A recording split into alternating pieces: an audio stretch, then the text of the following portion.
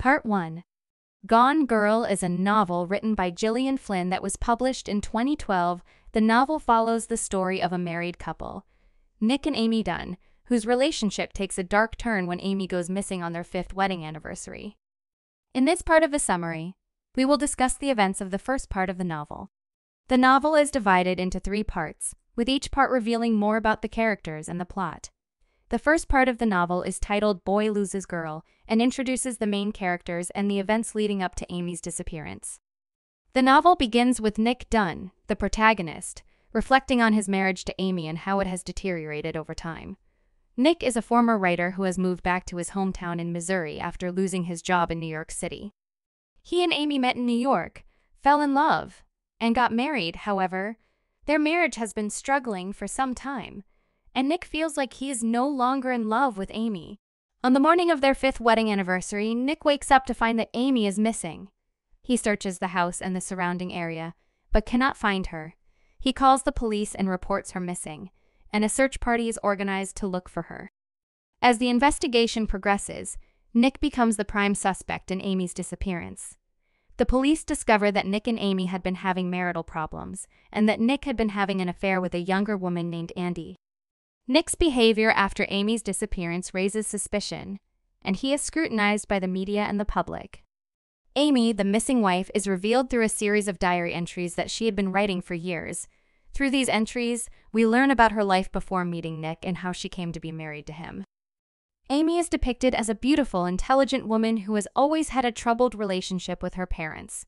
She also reveals that she is afraid of being murdered, and she has taken steps to protect herself in case something happens to her. As the investigation continues, it becomes apparent that Nick and Amy's relationship was not what it seemed.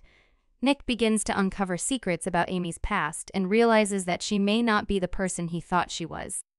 He also discovers that Amy had been planning her disappearance for months and had left clues for him to find. The first part of Gone Girl sets the stage for the rest of the novel.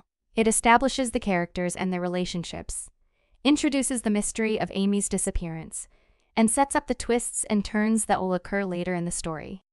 The first part of the novel leaves the reader wondering what really happened to Amy and who is responsible for her disappearance.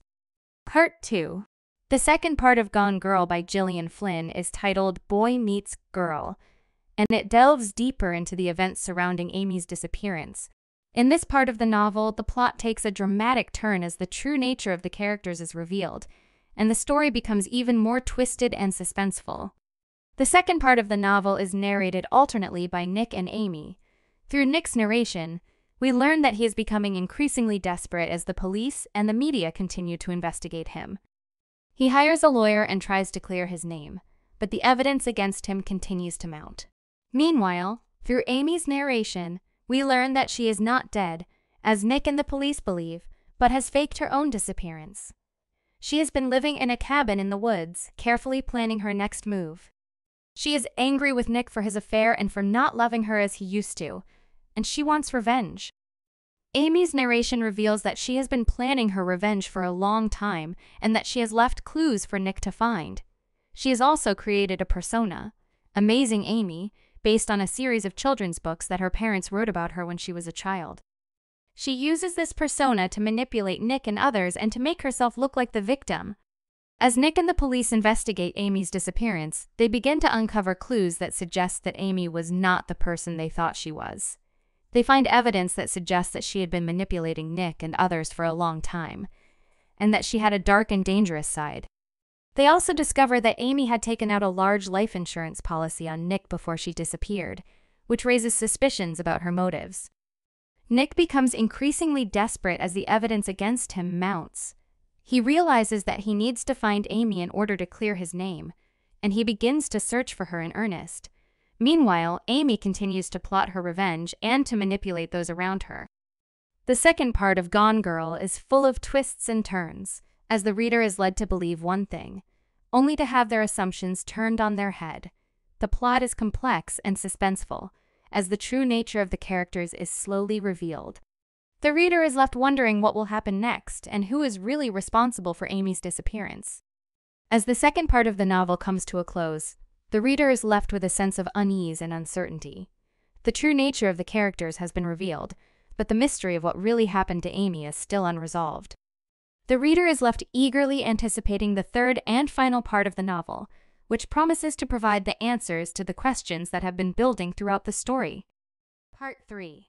The third and final part of Gone Girl by Gillian Flynn is titled Boy Wins Girl, and it brings the story to a shocking and thrilling conclusion. In this part of the novel, the mysteries surrounding Amy's disappearance are finally revealed, and the characters are forced to confront the consequences of their actions. The third part of the novel is narrated alternately by Nick and Amy as the two characters finally come face to face. Through Nick's narration, we learn that he has finally found Amy, who has been hiding in a remote cabin in the Ozarks. However, their reunion is not what he expects, as Amy has a sinister plan in mind. Through Amy's narration, we learn that she has been planning her revenge for a long time, and that she has carefully crafted a story that will make her the victim and Nick the villain. She has set up a series of clues and evidence that will incriminate Nick in her disappearance, and she plans to use this evidence to ensure that Nick is punished for his infidelity and betrayal. As the two characters confront each other, the true nature of their relationship is revealed. We learn that Amy has been manipulating Nick and others for years, and that she is capable of great violence and cruelty. We also learn that Nick is not the innocent victim that he initially appears to be, as he has been lying to himself and others about his true feelings and motivations. The plot of the third part of the novel is full of twists and turns, as the reader is led to believe one thing, only to have their assumptions turned on their head. The true nature of the characters is finally revealed, as they are forced to confront the consequences of their actions. As the novel comes to a close, the reader is left with a sense of shock and disbelief. The plot has taken unexpected turns, and the characters have revealed themselves to be more complex and troubled than they initially appeared. The novel is a dark and twisted exploration of the nature of love, betrayal, and revenge, and it leaves the reader with much to ponder.